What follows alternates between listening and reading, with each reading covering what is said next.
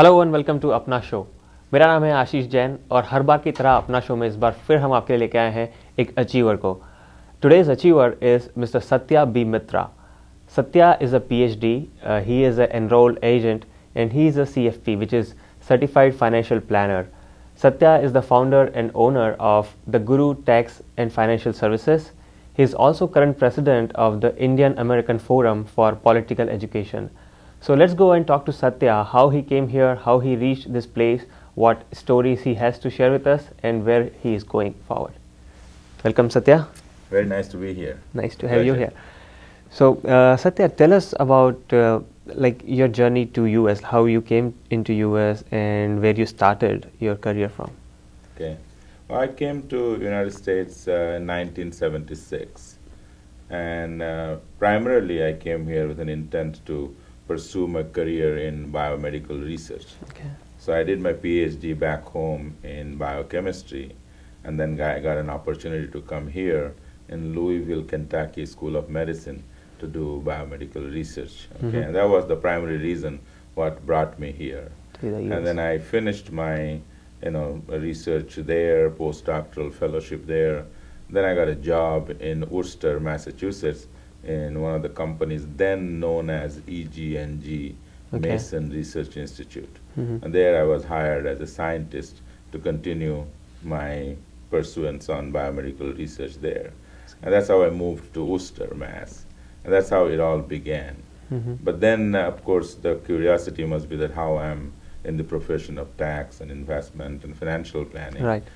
And there is an interesting story probably that I could give you in short, is when I moved to Massachusetts or Worcester from Kentucky, there was a big difference in the culture of South versus East Coast. Right. And I started making friends. And just yes, how old is this story? Like when was this? Well, I moved to Worcester in 1982. 1982. So I was 6 years in Louisville, Kentucky, where of course I did my postdoctoral fellowship, and then I got the position in the medical school as an assistant professor in the Department of OBGYN. But then I was looking for some corporate position, and then I got hired in Worcester. So that's how I moved with a job in EG&G Mason Research Institute. However, when I started making friends and socializing in this area, I found people were not the same as they were in Louisville, Kentucky. Here, people are like more business oriented, more like always looking into doing some investment, making money, and really more into that kind of opportunities, entrepreneurship. So, and every weekend, my wife and I will go, make friends. They will all talk about such things. They'll ask me to be their partner, to invest with them, buy properties, invest in stocks, bonds, and they were all beyond me. To be very frank with you, I do my science, I go to my lab, do my research, write my papers, and that's what I was dedicated in the profession. However, every weekend when we started meeting these people and they kept on talking such things, I told one day to my wife that, look, I cannot understand well what they talk, and at least I got to understand what they say. So I'd like to take some courses, just to get familiar with the subject matter, and so I can speak and understand their language. And that kind of pushed me to go and start taking some preliminary courses on accounting, finance, taxes. And that's where it all started, with an intent just to be more like curiosity. And as I started studying those subjects, somehow the tax law of the United States of America, somehow it fascinated me. Maybe because I have been in research, doing science and research oriented, I found that there were a lot of permutation, combination you can do with the law. And as I studied more and more, I found it very fascinating. So I went on taking all levels of courses, and then passed those exams. And I was very open to my boss in my work. I told him that I was taking these courses. And one day he told me that, if you are taking all these courses, you might as well work somewhere in the evening to find out the real world. So I started working in the evening with an intent to really understand the subject better. And I used to work because I had taken a lot of courses in tax laws, so I started working for IDS, which is at that time was the American Express they used to have a tax section in their department. They used to prepare taxes. So I was there in the evening. I also worked for H&R Block. So that's how I got started, initially doing tax returns of different people. And I have always been like people oriented. I always, like to work for people. And as I continued to work, I found that this was a different avenue that gives me a good connection with people. Right. One-on-one basis, their feedback, and everybody sort of started liking the way I did their work, I presented and explained. Maybe my science background was very helpful in that. Because I was logical, I understood the chemistry behind it, and I made it very clear to them. And I saw more and more people will come and say, I want an appointment with him.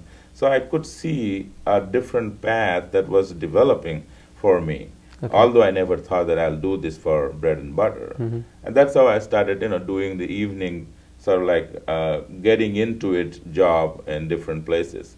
And then 1989, when, time came when I thought, well, let me challenge myself and see how much really I have learned this subject. So Internal Revenue Service has an exam called Special Enrollment Exam. I said, well, I'll appear for that. And there they test you very thoroughly on all tax laws, individual, corporation, partnership, all kinds of tax laws. It's a tough exam to pass. Even today, I think, as I understand, only 5% people pass in one shot. There are 4 parts of the exam, and you got to clear all 4 parts, and they allow you 2 chances. Like you take it first time, say you passed 1 and didn't clear the 3, you got 1 more chance to clear all other 3. If you clear only 1, you got to take all 4 again. So it was, and they don't allow you to take calculators, at least at my time. You just have to do everything in your mind and do them. And they test you thoroughly in all those different areas of tax laws. So I said, well, let me see if I have really understood the subject. It would be a good proof of how much I have learned. So I prepared and appeared for that exam. And fortunately, I passed all 4 parts. And I now suddenly got a federal license to work, to be a tax consultant in all 50 states. It's a little different than CPAs. It gives you a designation called EA, which is Enrolled Agent, licensed by the Internal Revenue Service to practice tax laws in all 50 states. So I now thought, well, now I got a license. What do I do with it? Although I really did not have any intention to really do this as my practice. But something else happened on the side is we came across a guru, a family priest, as you call, and we became his disciple. And I thought it was his blessing, which really helped me to pass this tough exam. By that time, we had 2 children, and with a family, with a full-time job. I really didn't think that I will clear all 4 that easily, but for whatever reason, so we credited this to his blessing. So I went to India with that license, and I met him in his ashram, where he was doing a prayer to Jagadhatri, Mata. Mata Jagadhatri. Yeah. So I met him, and I sought his permission. I said, Gurudev, I got this license, and it allows me to practice tax laws now. But if I do anything at all, I'd like to name it after you, because I think it's your blessing which has helped me.